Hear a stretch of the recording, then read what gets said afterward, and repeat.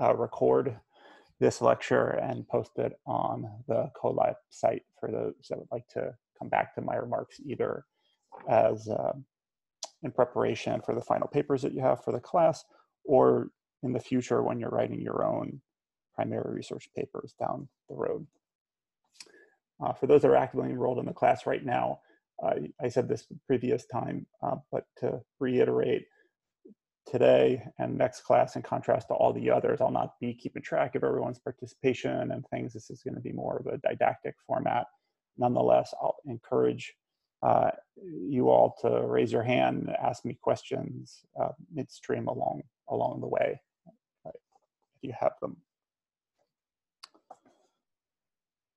All right.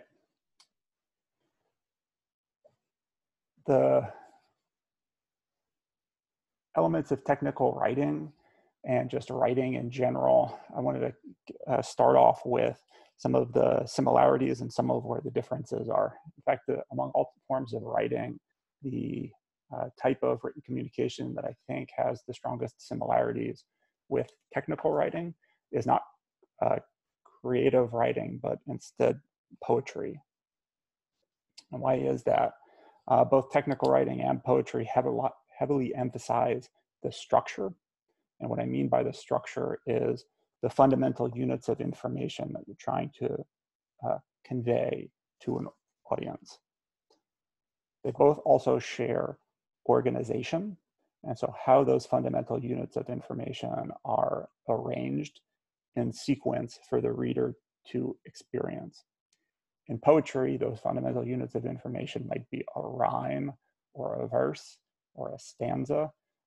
For technical writing, these are results, statistics, analysis, but the themes recur. And the third commonality between technical writing and poetry is expectation. This is one that may not be obvious to people that are beginning readers or haven't done too much writing. Just like in poetry, if you're going on and there's a pentameter or there's consonant rhymes or other types of schemes, you get in a rhythm and you expect that type of pattern to recur for the rest of the writing.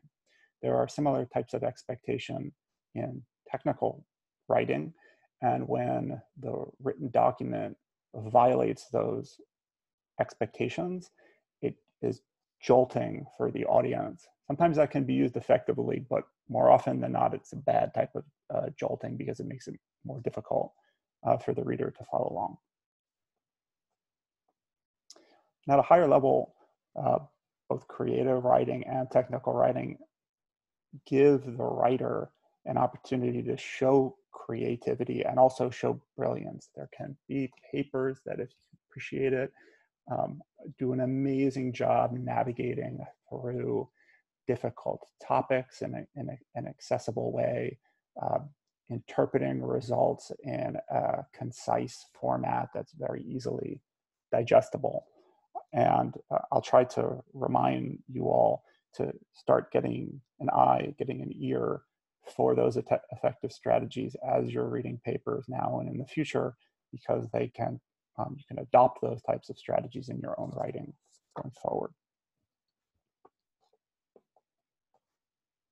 And then the last thing is for both creative writing and technical writing, knowing the rules is really, really important.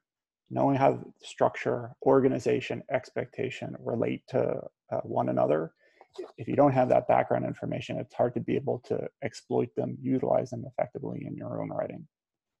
And this is where creative writing and technical writing differ very profoundly.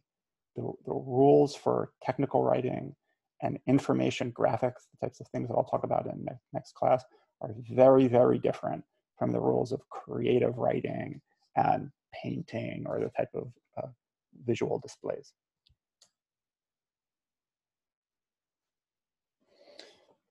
Let's begin with what I call this, the standard anatomy of a paper. You may have heard this acronym in other settings. This is the elements of a paper that have stood the test of time over many centuries as an effective means to communicate science. What does the acronym stand for? It's the basic elements that you're all familiar with: introduction, methods, results, and that's where the A comes from, discussion. And this format over many centuries has proven its mettle to communicate what I'll call yards of science. And so this is my one joke slide here for nobody went on spring break, or if you went on spring break, you didn't come back this year.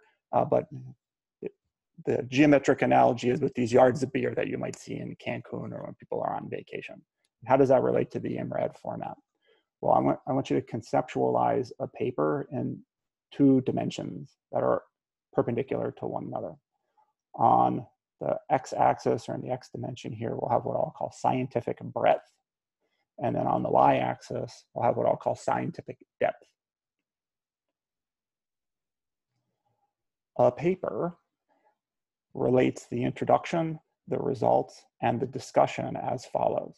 The intro, and more to say on this in a couple of slides, seeks to start relatively broadly and draw in an audience as it moves deeper scientifically into the work that will be presented in the results.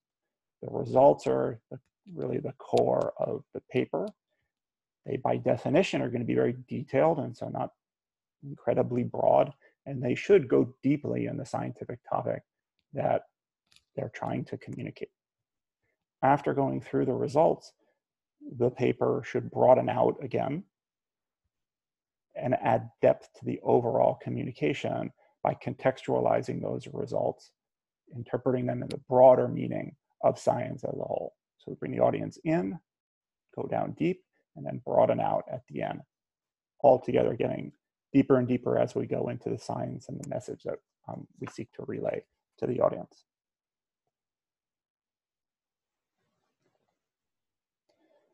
Papers that look like this don't get published. And so if it's broad, it kind of doesn't winnow in on anything, there's no takeaway there. And then papers that look like this don't get cited because they're so narrow, hardly anybody reads them, and then no one's going to be able to draw upon them if no one reads them. It will use them in future work.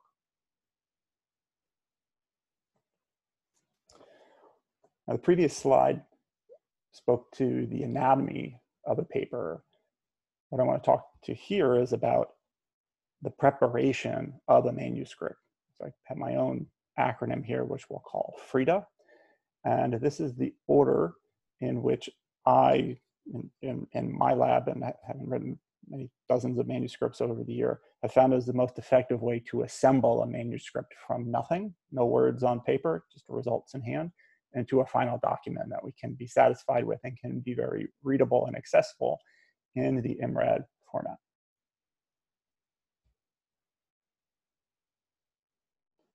In this sequence, we start with the figures and the associated figure captions.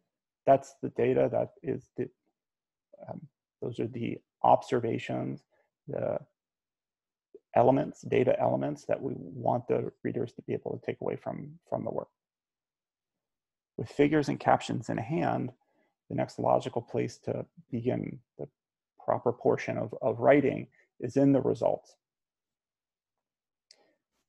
Then based on our writing of the results, it's usually easier then to craft out an introduction and an associated discussion. And then at the end, we'll write the abstract. Please note that that order is almost exactly the reverse of what the IMRAD format just talked about. So we finish with the beginning, we kind of start in the middle and fan our way outward, forwards and backwards, and then we declare ourselves done. And for those that haven't done very much manuscript writing, it can be very disconcerting to work on a document in this seemingly fragmented and non-sequential manner. But in fact, there is a sequence. It's just the sequence of preparation is distinct from the sequence that a reader follows it from beginning to end. And for those in the class, you've already been given redacted figures and figure captions of a paper. And so you all will be starting from step 2 and working your way down.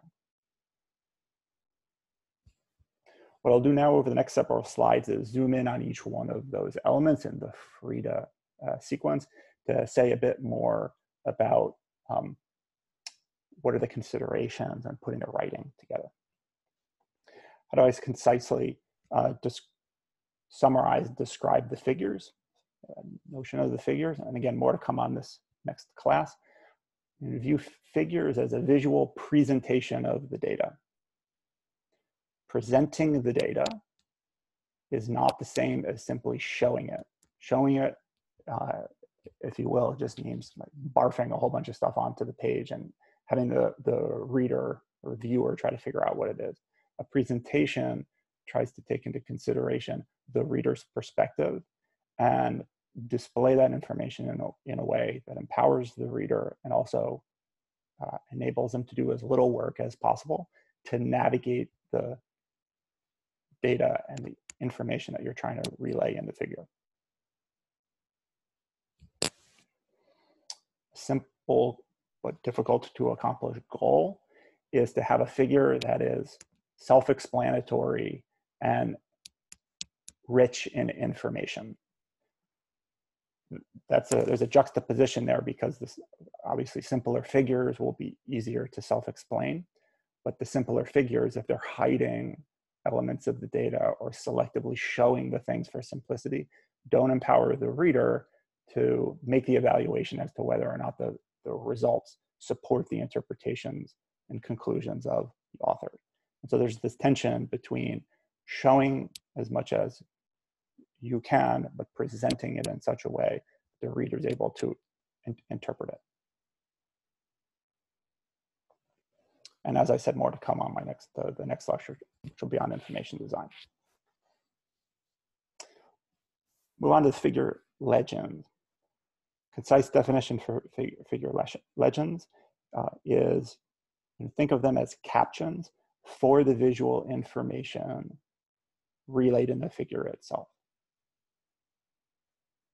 You can view them as providing support for the figure that accompanies them, but they should not be viewed as a crutch for a badly designed figure. And in fact, a good test for this is to look to see how far an audience can get with just the figures alone, without any captions, and then the captions provide support. You tend to think of them like closed captioning, for example, for the hearing impaired person can usually figure out what's going on roughly from the visual elements alone, but the captioning helps relay additional information to get the full picture of the story that's trying to be relayed. Additionally, captions can and often do provide additional details as part of the support that would be too cumbersome to include in an actual figure. As an example, we've done papers on epidermal growth factor. If we had cells with or without epidermal growth factor, we might just write EGF in the figure legend as a shorthand for what it is. But in the caption, we may specify exactly what does EGF mean in that legend, how much, how long, and then what's being shown, or the experiment that was done to give rise to the result that's shown in the figure.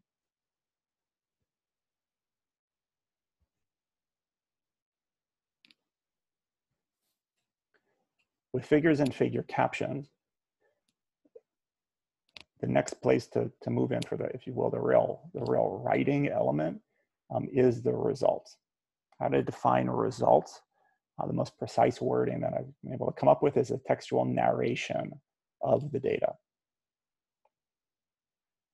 Narration is not the same as an enumeration of the data. Perhaps some of the people that are on this call might have heard people say, well, you talk about the data and the results, and then you say what it means, the data mean in the discussion. Don't do this. It's a misperception and is easily misconstrued in a way that convolutes what the results and the discussion section are in a paper. I'll have more to say on this. The reason why the results is a good place to start, and it's a good place to start for beginning writers, is because the results section, among all of the others, has the strongest modular element to it. You can break it down paragraph by paragraph. And we'll talk about a couple of examples of this in just a moment. And they can kind of flow as one module to the next one. And so it's not as daunting as something like an introduction or a discussion that have a more unstructured aspect to them. And when we're talking about structure, organization, and expectation, I want to remind what is the result? It's an organization of paragraphs or an organization of subsections that themselves are organizations of paragraphs. And paragraphs are organizations of sentences. I don't mean to be too patronizing, go back to elementary school grammar and writing, but it's been so long, and especially people that are in STEM fields, that English gets a short shrift and we forget about how to structure sentences effectively. Sentences are organizations of words. And so it all comes down to the words and the order in which they're arranged into sentences, those sentences and the order in which they are arranged in paragraphs, and then those paragraphs, the order in which they are arranged in subheadings or in a result section overall.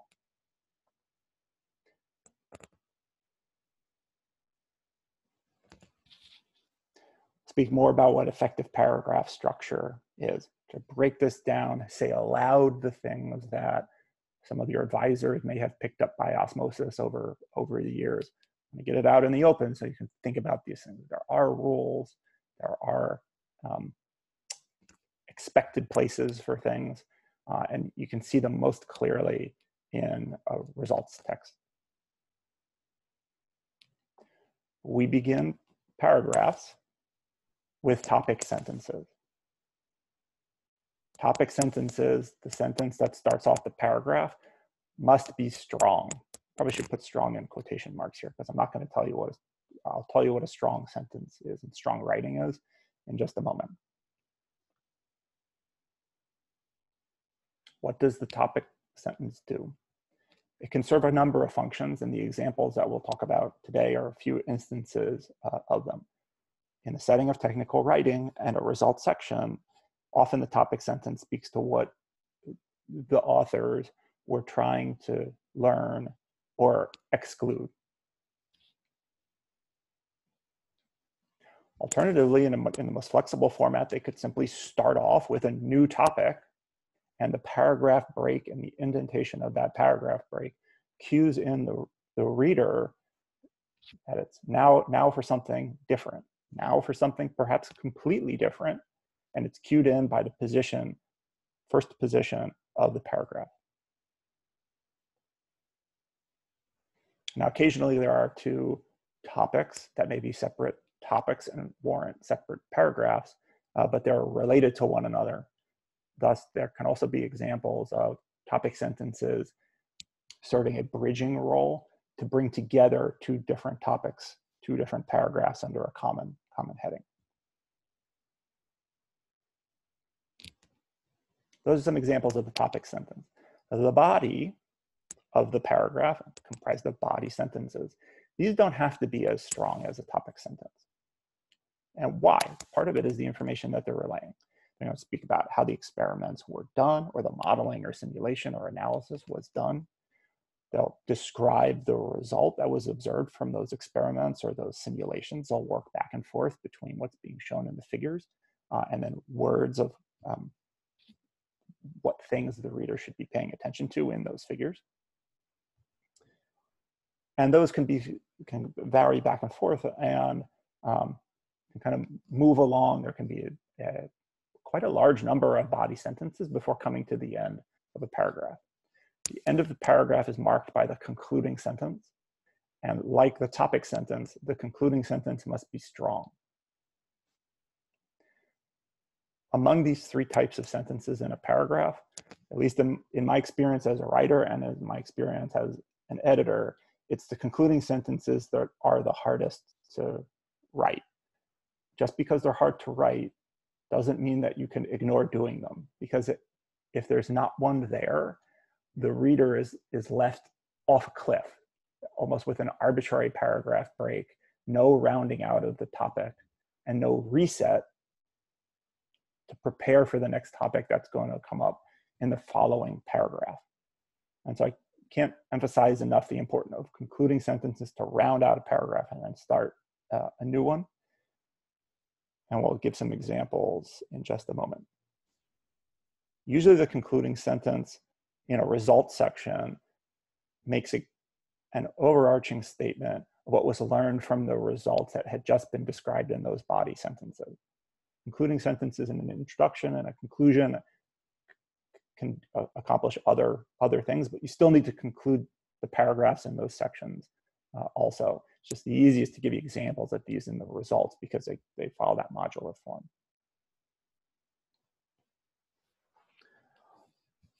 Before we go into some of the examples with the results, I want to talk about strong writing. I said topic sentences and concluding sentences need to be strong. What does that mean? Strong writing is a couple things.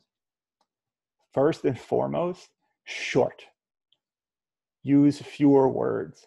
You want to convey the message that you need to introduce a topic or to reach a conclusion in as few words as possible. And there's tension with this because it's our inclination to qualify and be very careful and what we think as precise in meaning because it's only for a limited regime and only under these conditions, all these things. All of these other pieces end up confusing the message from a reader's standpoint. And so to the extent that you can be accurate and true to the topic that you're introducing or the conclusion that you're trying to make, say it in as few words as you possibly can.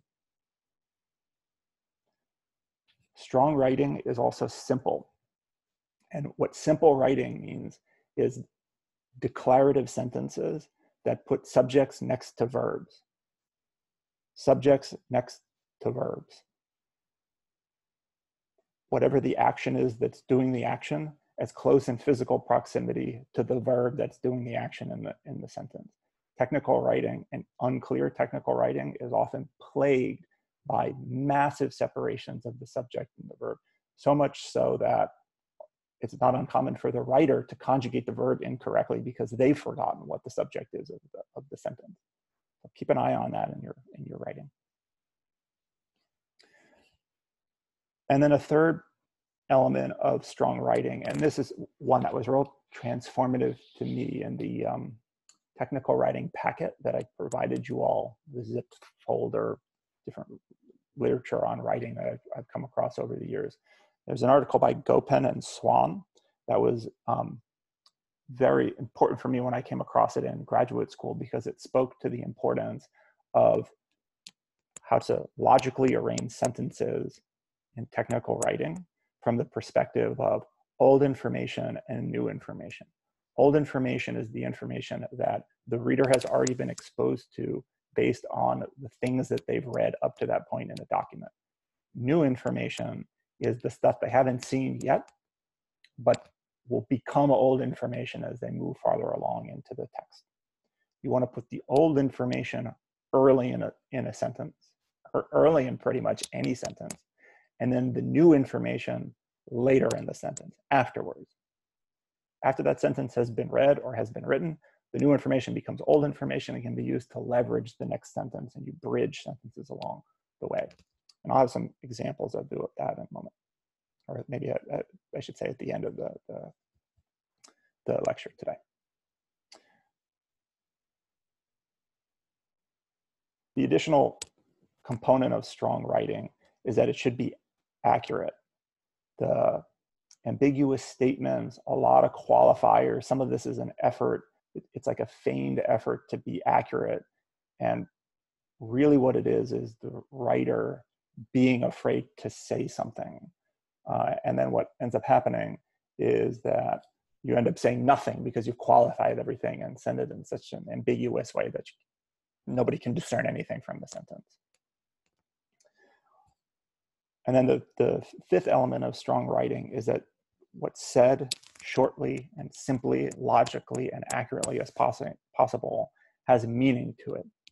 There's something that the audience can take away as a result of reading it. It was worth their time to read that sentence. And the bar for me to assess meaning when I'm either reading a paper or writing one is I ask myself, could the converse of whatever was just said or whatever I just read or wrote, could it plausibly be true?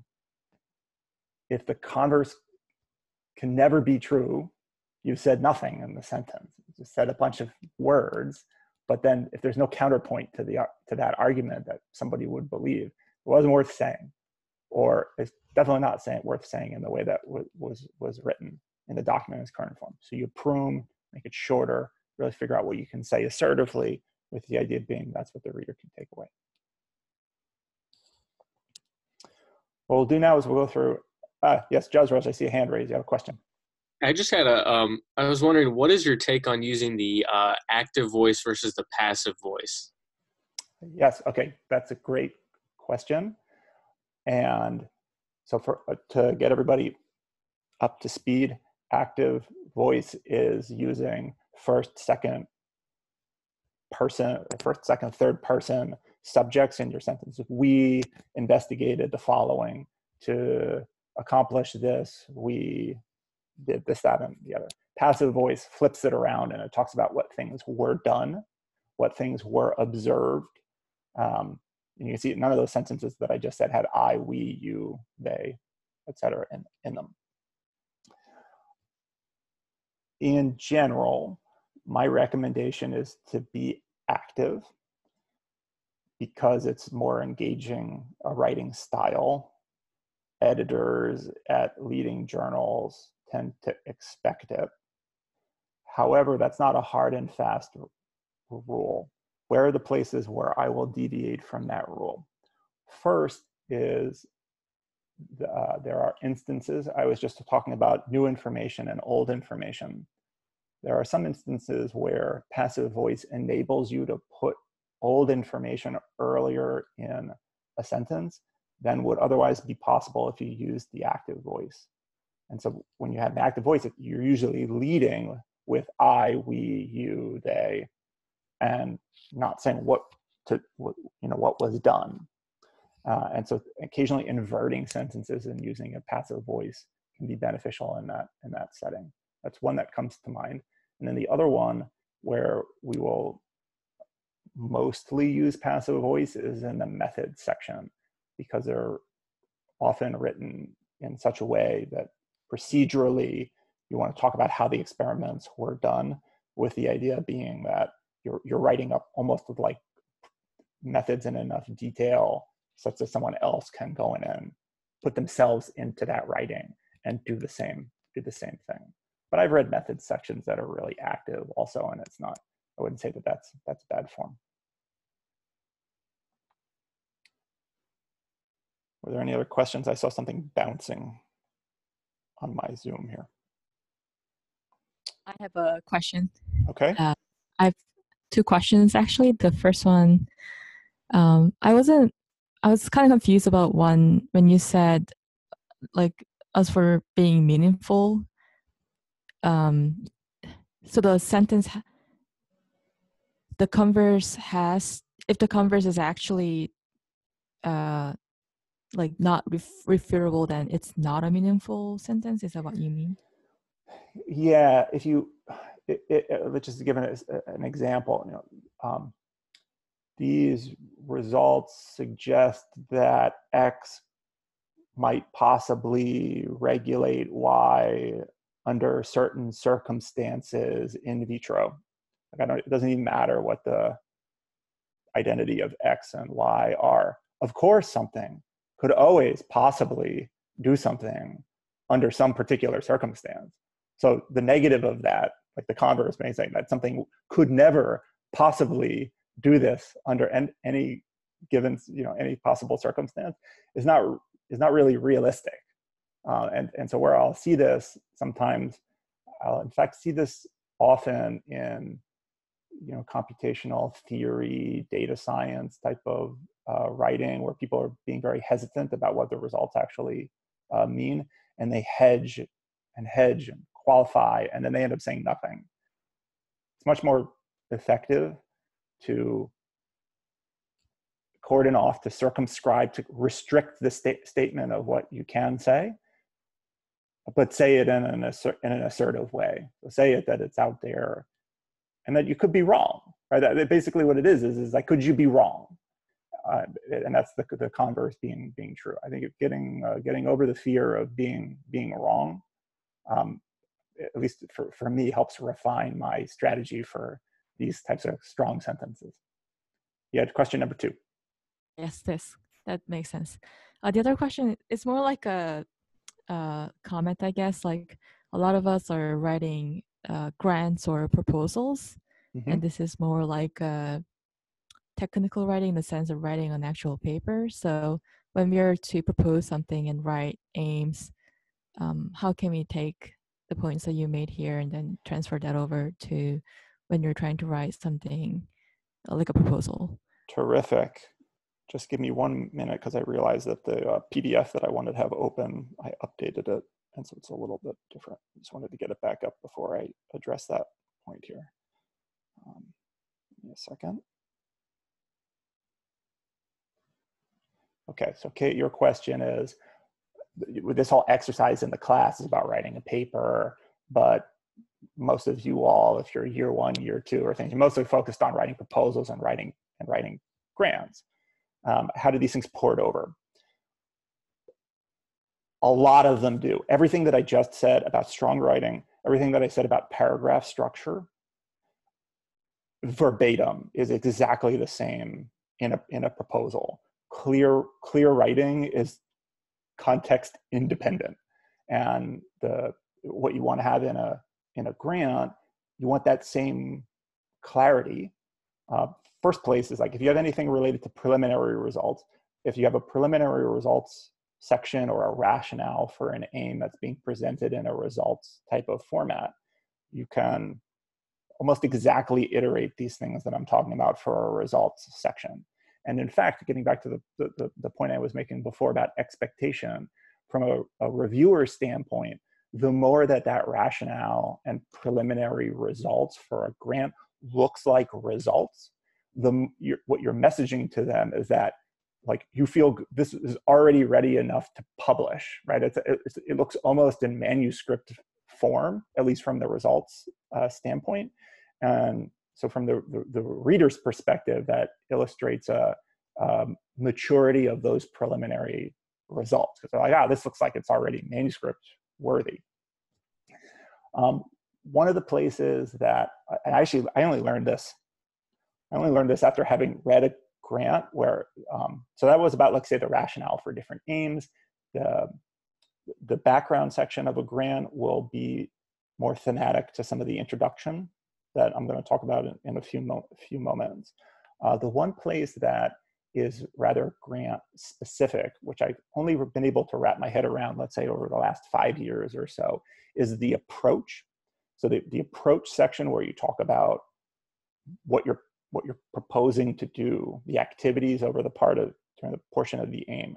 Early on, when I was writing grants, I tended to map those towards a materials and methods section, and that's boring to read and not fun to evaluate, and yet people still write it in that way. I've had much better success. You want to give details about what you're proposing to do, but what I found is a much more engaging style, and again, I'll say I poached this from a grant that I reviewed and I really like the approach, is you can start off those topic sentences almost exactly the same way as what I'm going to describe here. What's the next thing that you're in part of your plan for the aim? And then you walk through the things that you were going to do, right? And so the experimental aspects would go in through there. But the key thing, which I always got hung up from until I saw this and I liked it, is how do you conclude those paragraphs? And the way that you conclude those paragraphs, which I try to do now in all the grants that I submit, is you write a concluding like sentence, like the ones that we're going to talk about here, that I just mentioned in the preceding slides, that says what will those experiments yield?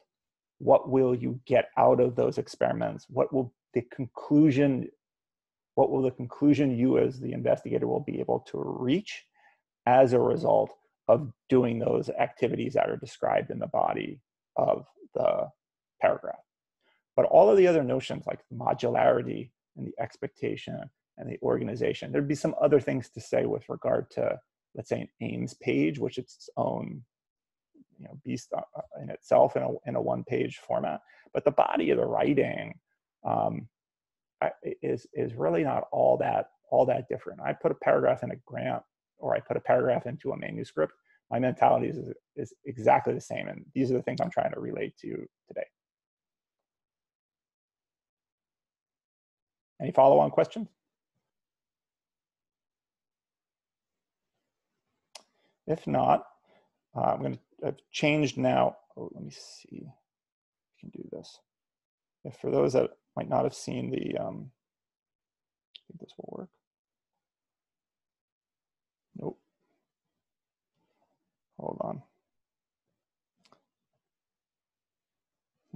I'll put a link in for this handout on the chat window.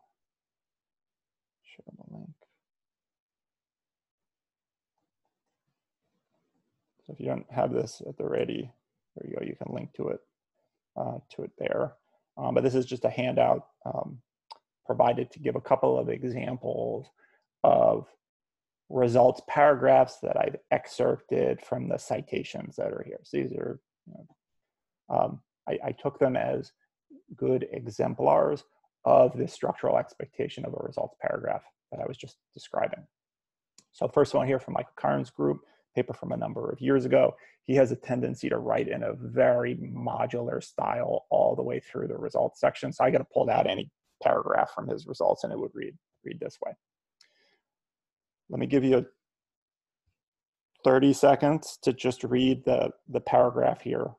Before I pause for a moment, what I've done is I didn't just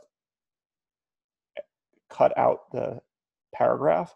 I cut out the paragraph and then broke it down in terms of individual sentences with carriage returns in between each one of the individual sentences. And I did that because, and I in fact do this in my own writing. If anyone who's worked on me with a manuscript before and wants to spy on a Google Doc when I'm working on it, I write out the sentences this way, one at a time and separate it, because for me, it's very helpful to emphasize the big leap that's taking place when you go from the end of one sentence to the beginning of the next one. And it reinforces to me the need to conform to that old information, new information rule as I'm working my way through the paragraph.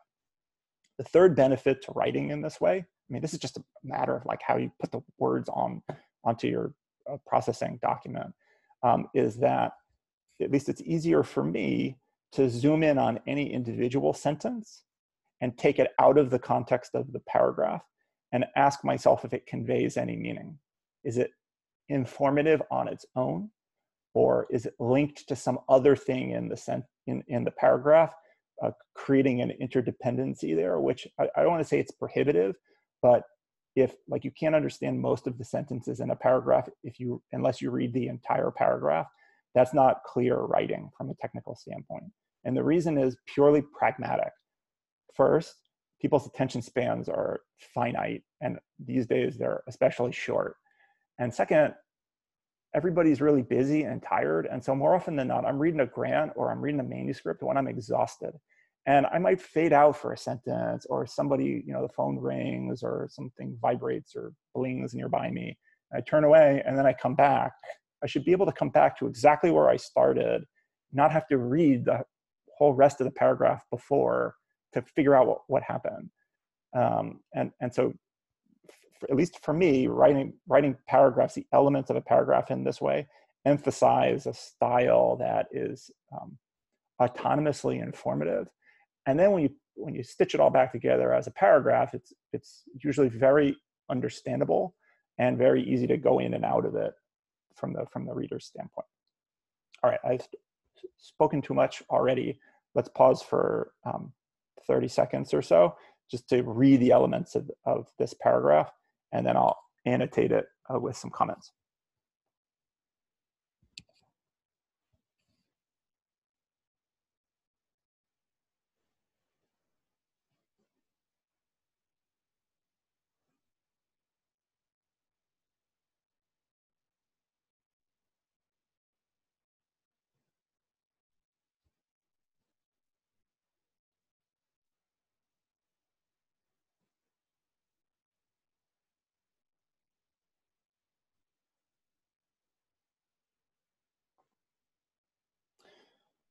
All right, I no longer have the luxury of being able to see when everybody puts their head up after reading the document, but I'll assume that everyone has read through this first paragraph.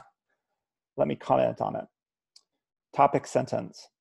The first phrase of this topic sentence does exactly what I was giving as one example in the results section on topic sentence. What is the purpose of the experiments that are to follow? Stated right here. Trying to evaluate how this protein cestrin-2 modulates this GTP binding protein called REP.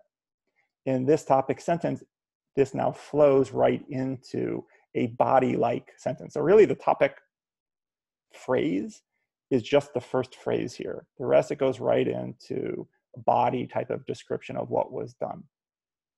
Control experiments. Methods.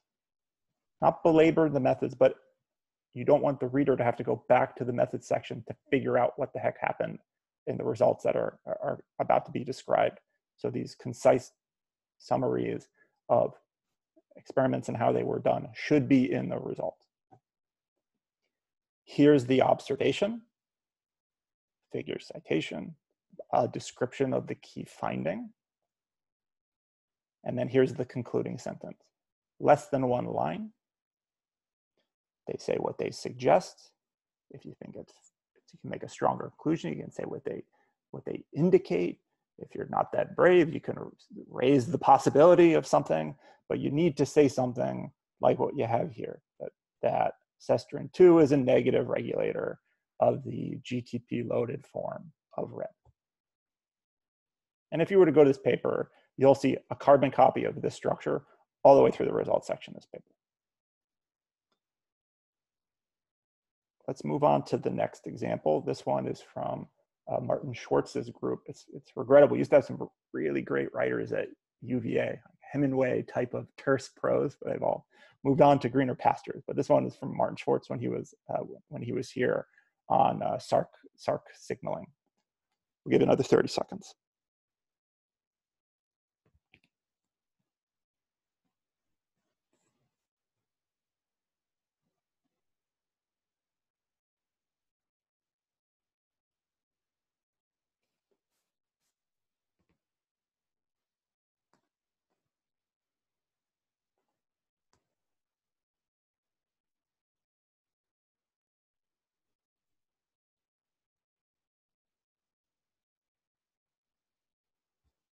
Okay, this one reads a little bit different. Here's an example of a topic sentence introducing a new topic. I pulled this paragraph out of the paper. We don't know anything except for this topic, but this topic sentence. But already we as a reader know it's going to have something to do with shear stress and the activation of the SARC, non-receptor tyrosine kinase. Literature founded, and I presume that it's fast because it happens within seconds. Next, what was done? I'm going to use these antibodies against SARC. What was the, this is bringing in together with it the methods, right? So these phosphorylation sites indicating activation. What does it show? Activation of it by this flow experiment, shown in the supplement. Midline conclusion, shorter, but not rounding out the entire paragraph, only interpreting locally what this supplementary result is indicating. Some control experiments here, much along the lines of what we were describing in the preceding example. And then cues such as therefore, this is an example of that expectation, get the reader ready that a concluding sentence is going to follow. And then here's the statement, just about one line. So a different example of a modular results paragraph, but with the same categories of elements with them. Last example is from Yim Carr's group. And I have two paragraphs here, and I don't break it out sentence by sentence because I'm including this one as an example of a topic sentence, the one in the second paragraph, as an example of a bridging sentence that's joining these two paragraphs. And actually the whole rest of the other paragraph I've chopped off. This one's longer. I'll give 45 seconds.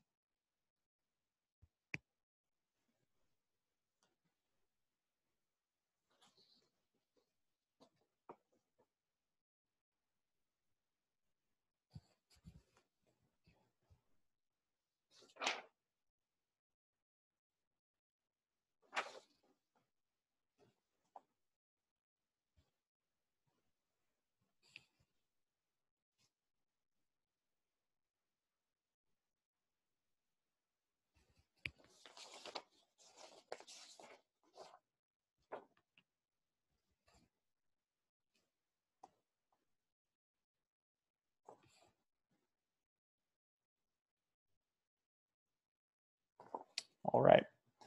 All right, let's begin with the first topic. Very similar structure like what we had seen in the first example. Interested in the function of this carrier-afferent called important alpha, but then also a hybrid with what we saw in the example number 2, using this first phrase as the topic phrase, as a topic-like sentence, and then moving right into some of the experimental methods. Controls, what was done, what was found, leading into the concluding sentence, or the concluding clause, I guess, of this sentence, saying what the local conclusion is from the results that were just described. Look at the next sentence. Well, it's not in the very, very beginning of the sentence, but the whole preceding paragraph was on important alpha. Here we see important alpha, at least in the middle of the sentence. The new topic, the new information that's being introduced in the second paragraph relates to nuclear RAN-GTP. There was nothing on RAN-GTP in the preceding sentence, but the whole rest of this paragraph is on RAN-GTP. And so here you have an example of a first sentence serving that transition role between the important alpha into RAN-GTP. And then all the rest of the modular expectations are the same from there.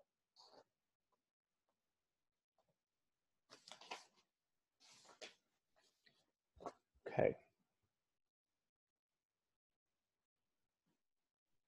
I'll come back to this document, but I'll go to the slide, return to the slides now.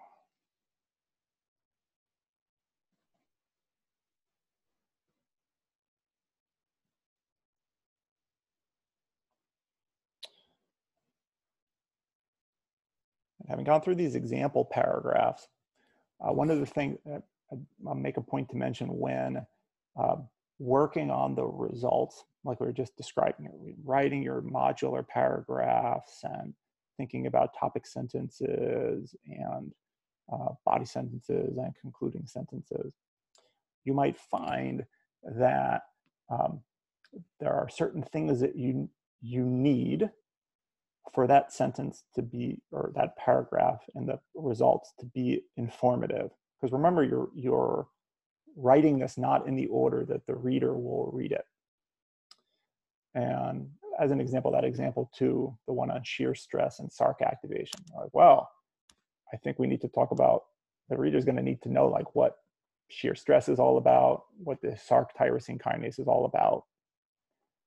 As you're writing, when you come across those things that are important background information for the reader to have, what I found is effective is to take a running list, create a running list while I'm working on the results of material that needs to go into the introduction. We're going to transition now to the introduction, but this is why I'm talking about it here with the results. So you make an inventory of the things that the reader will need to have seen at the point of the part of the results text that you're writing.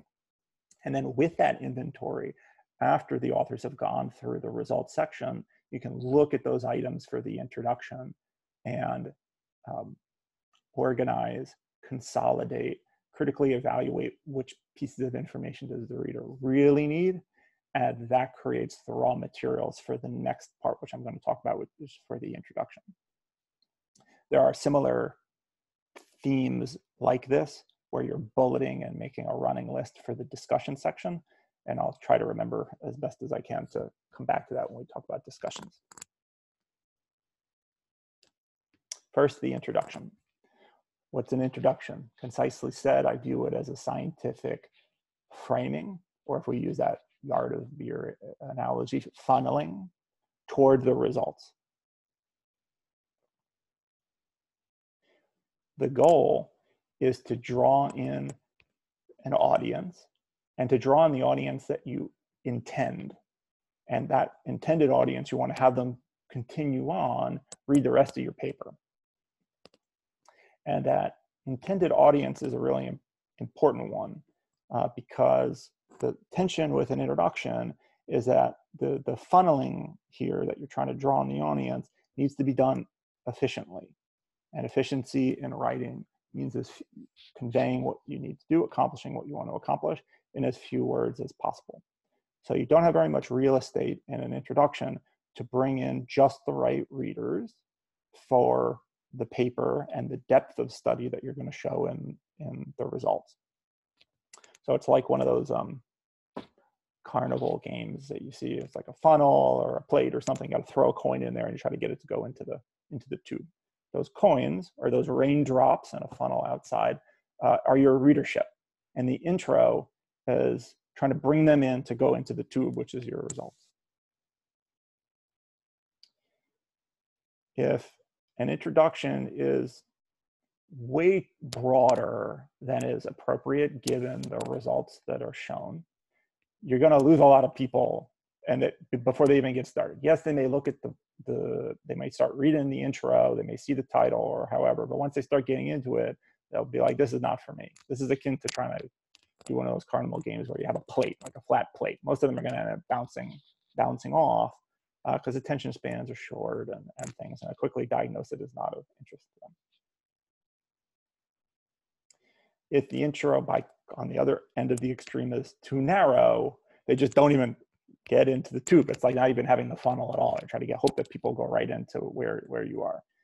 And that's a drawback because yes, you may draw the interest of your competitor or some other people that are doing exactly the same things as you, but you'd hope to have a broader impact than simply the people that are already of the same mindset as you.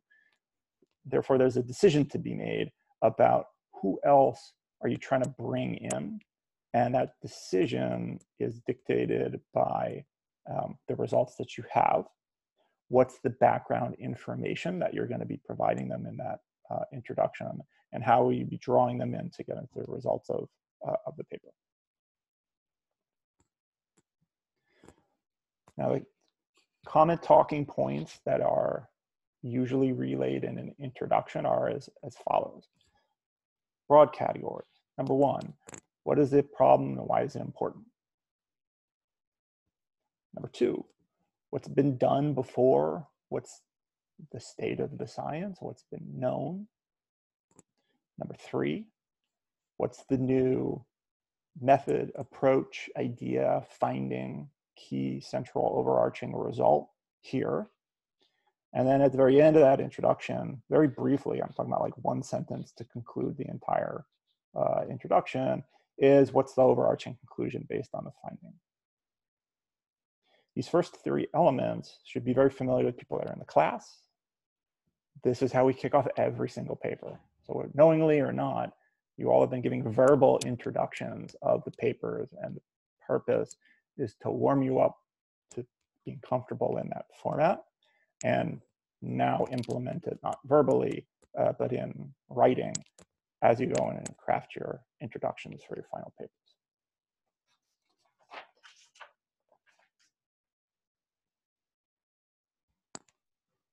And anytime when one of you has talked about an introduction, and if you've heard pushback from me, try to get more information or slow you down or do these things, what I've been trying to do is help you steer the pitch of that funnel in words as you're describing it.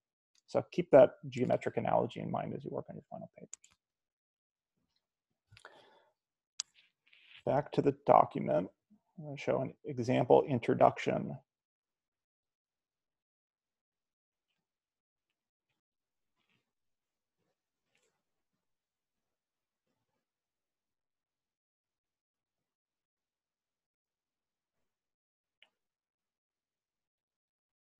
Oh, No, I'm not. Let's see. I think I just overwrote the thing that I wanted to hear. That was a good idea. Give me 1 second, I'll find it.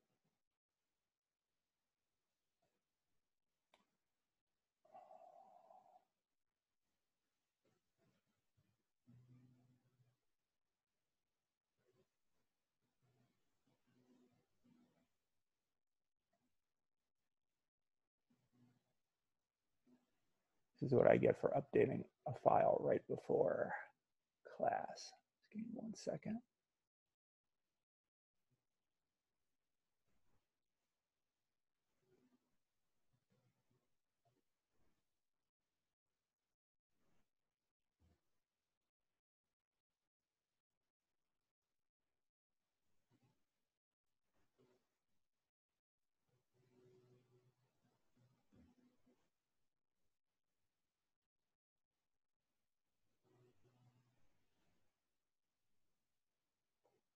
Oh, my time capsule is being too slow.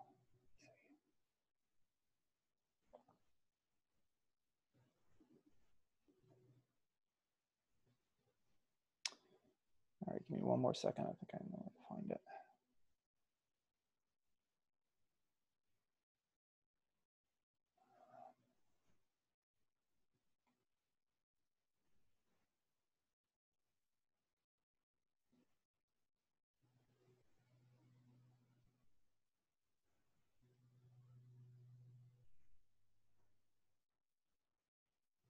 Okay. Apologies for that. The link that I just sent, I sort of killed that version, but let me,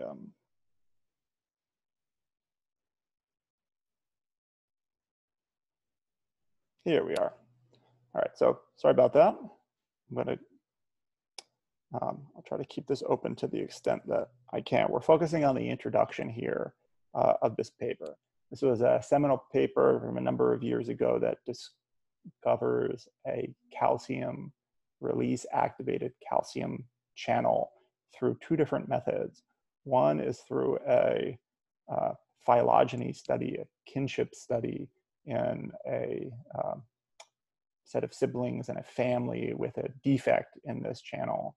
And then the other part of the paper is an RNAi screen in Drosophila that converged upon the same gene, which was called a RI, which is the calcium release activated calcium channel.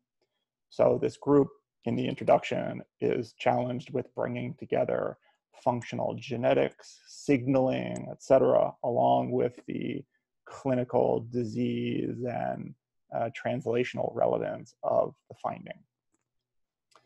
And so with that high level background, I'm going to give you 2 minutes to read just the introduction of this paper. And what I have written here is on the margins is my perception of the audiences that they're trying to bring in. It's an article from Nature, so it should have broad impact, and a lot of people want to be brought in. And so look on the margins as you're reading through this to glean functionally the purpose of each one of those sentences as it's going through. So we'll give a minute and a half, 2 minutes.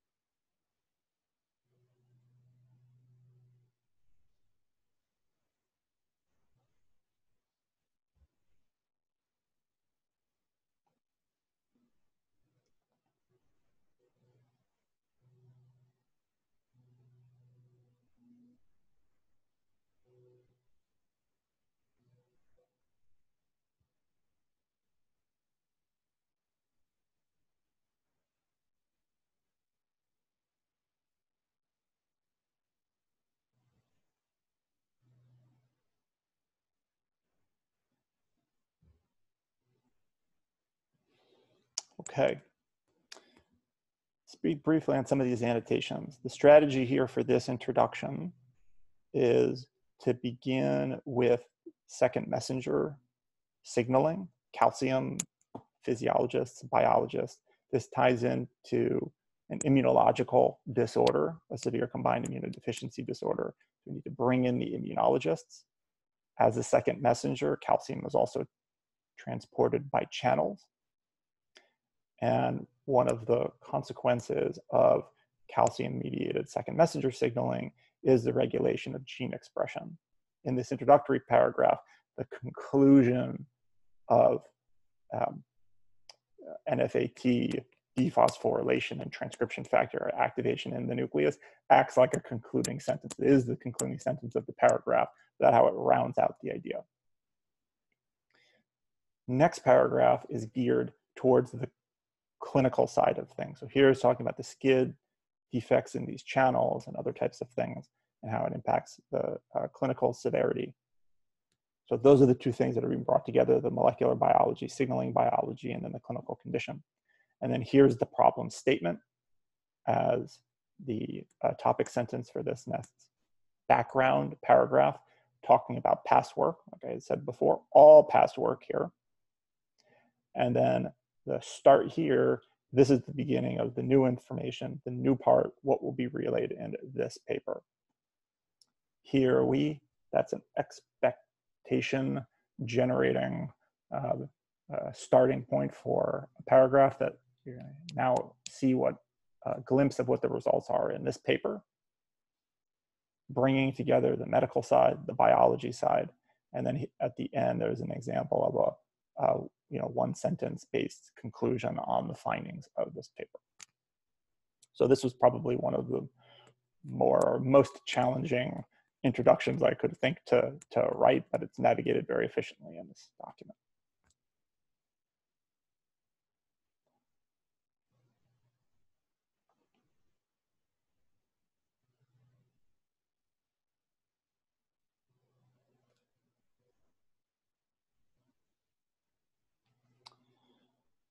We're ready to move on now to discussions.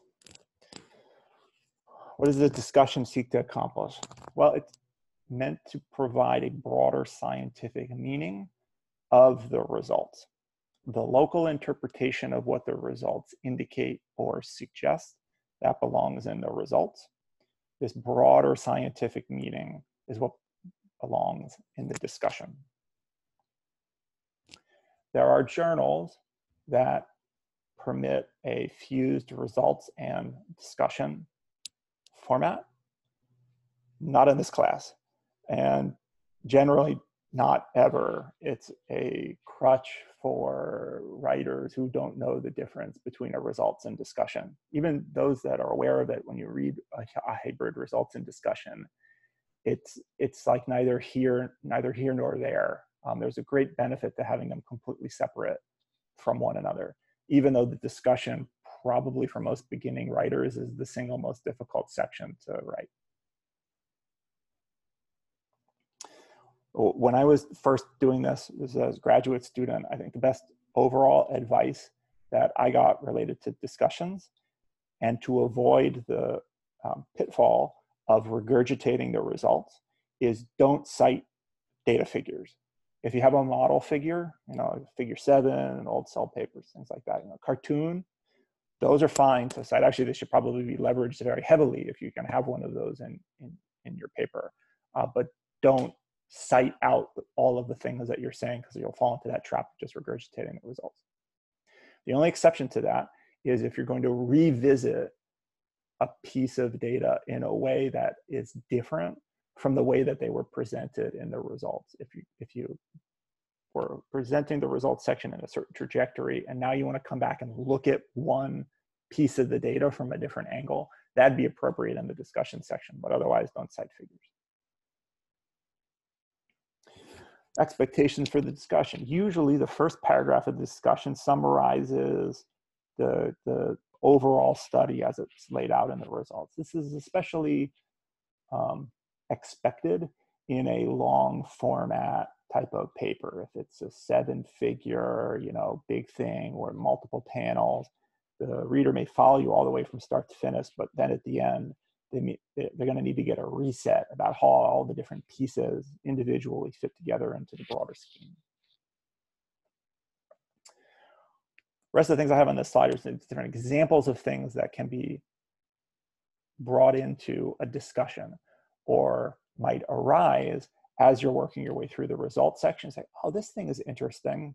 Well, but if I start talking about it now, it's going to start veering the writing away from the way I want it to go in a results section, which would be going through the figures in the order in which you're showing them. As an example, things such as cross connections between figures, something from figure 2 to figure 6, often will come across as a diversion to bring them to try to interpret them in a deep way.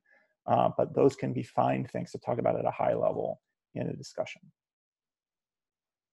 Also, if there are any inconsistencies with, say, some of those figure cross connections, or if there's something there that you think you know what's going on, but to go and explain it fully in the results would be very distracting, you can put it in as a discussion point. And if you're going to put it in as a discussion point, be prepared to interpret it deeply rather than to say, like, we don't know what the heck is going on. And part of the way in which you can interpret it deeply is provide an explanation for the findings, leveraging the literature heavily as much as you can to reconcile your findings.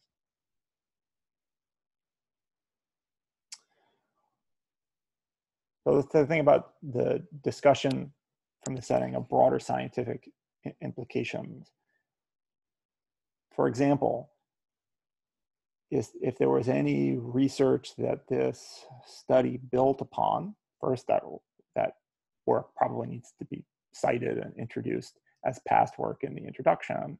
It's fair game to revisit that past work and discuss whether it warrants a reinterpretation. Was there a puzzle out there or were there two groups that were at odds with one another about what the finding was? And does your result help navigate those two and provide either a vote for one or the other, or an explanation that reconciles the two? All those things are going to be great discussion points. In addition, future direction, building, if this paper now is old information, what will be the new areas of inquiry going forward, future things? That's a fine thing to discuss at the end of a paper. You can speculate a lot more in a discussion than you can anywhere else in a paper. And we don't have time for me to walk through discussions. These are usually longer, but what I will do is point you to places where often good discussions can be found. I won't say that there's a good discussion in every single one of the papers, but your best chance of finding good discussions, in my opinion, are in the Cell Press family of journals, because they're in a typical 7-figure format with a properly text allocated to a discussion. And then also the PLOS journals, PLOS biology paper, oftentimes will have very nicely put together a discussion section. The other thing is, this is probably the best place to say it, is that as you're going forward in your reading, you come across a paper and you find a discussion, this is what's reminding me of it, a discussion that you particularly like, go back and do the reverse engineering and figure out why you like it. What were the strategies that they used to have that be a discussion that was particularly resonant with you? And then use that as a takeaway from the paper. And say, okay, well, you remember this stuff in the paper, the finding, you like the paper, but there might be a writing strategy or a skill that was demonstrated there that may in fact be even more valuable than, in the long run, than the finding that was communicated in that paper. All right, we're getting to time. I want to finish up with the abstract. Now, the abstract we can go relatively quickly through, because the abstract itself can be viewed pretty much as a miniature version of the paper. And what I was talking about before about reverse engineering and things along these lines, I'm going to do this. This is for one of a paper from my group, because I can organize it in different ways. And it'll enable you to see the logic that went into putting things where we put them and why we put them in.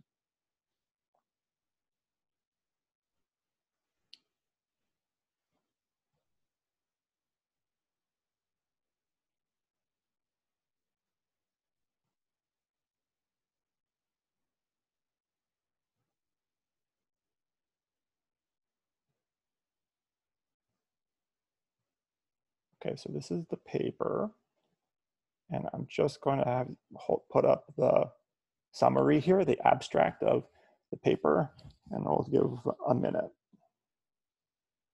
45 seconds, because we're running short on time.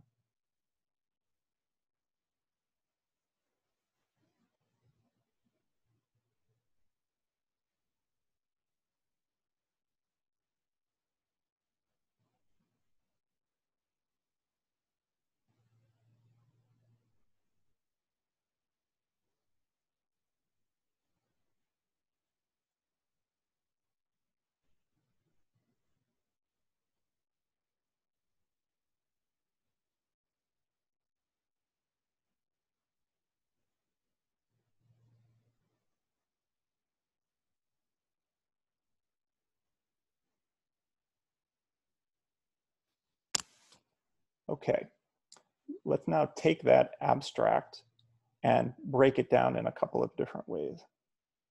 The first way, I'm going to break it down, shown here.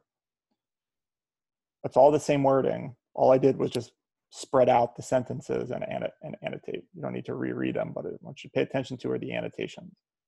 First couple sentences were a mini introduction. This body sentence here was the methods section. The intervening was 2 sentences, 3 sentences here are the results, concisely stated. And the concluding sentence acts in many ways like the one sentence foray of a discussion, broader implications of what the findings mean. And so in the same way that we dove into each one of these individually, there's a microcosm of each one that is assembled in the abstract. And then the last thing that I'd like to show you is this is at a finer grain level, the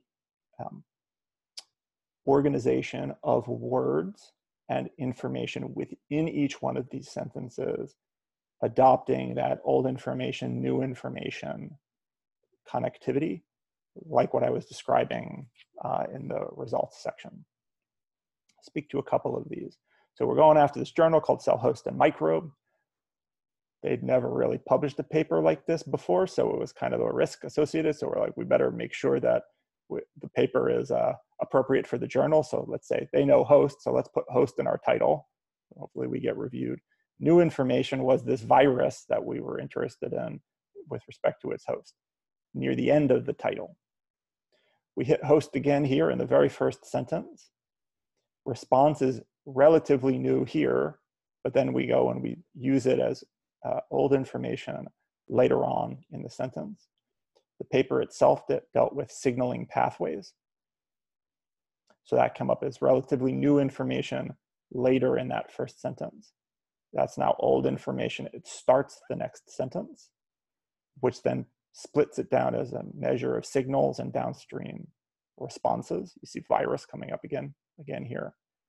And then these flow into these downstream type of responses that we want to introduce after we've introduced the notion of cell responses. You see cell signaling come up here again. The one place as I was going in and deconstructing this, we've talked about signals, virus, host cell responses, damage, signaling. The next sentence here is we built a statistical model. This violates those rules that I just said. And it is jarring because we didn't say anything about a statistical model up to this point. It just comes out of nowhere and jolts the reader into now a computational formalism. And also there's another thing over here talking about phosphorylation, which we might have been able to leverage sooner rather than later. And as I was reverse engineering this, I hadn't looked at the paper in a while. I was trying to figure out why we wrote it that way. And in fact, what happened was the editor forced us to change the summary sentence in this way. And so they violated, the original submission conformed to the rules. They editorially revised it to violate those rules. And at that point, we just wanted to get the paper in, so we'd pretty much do whatever they told us. And I'll not belabor all the rest of it, but you can go through and do these, the arrows and the wiring diagrams here for the rest of the document. If you are willing, and basically the final grade on this assignment is going to see the extent to which you're willing to do this, to reinvent who you are as a writer and think to the best as you can all of these different considerations that I laid out in this lecture today, you can do these types of activities all in your head. Early on, it's really, really hard because you need to reinvent who you are as a writer. The current style that everybody is operating with, you have to abandon this notion that it's good enough. It's never good enough. I mean, my writing style is good, effective. I get compliments a lot of times for effective presentation and things like that, but I still have a lot to learn. I still always try to make improvements. I still try to keep my mind open to learn new things, hopefully that I can incorporate in these lectures down the road. But the reason why I got to where I am is because as a graduate student, I committed to change who I was as a technical communicator and to learn from others and try to incorporate those. And so what I tried to do today is lay out as clearly as I could think to articulate what are these major criteria, what are these things that I juggle around in my head as I formulate a sentence in an abstract, in an introduction, in a results section, in a discussion. And so I hope you take elements of that as you go forward and write your own final papers, grants down the road, manuscripts down the road from there. And that's all I have to say. For those that are imminently writing, have a happy time writing. I'll post this video on the CoLab site so you can go back and refer to it in the future. We're done, and I will see you in class, information design lecture next Monday at 3:30.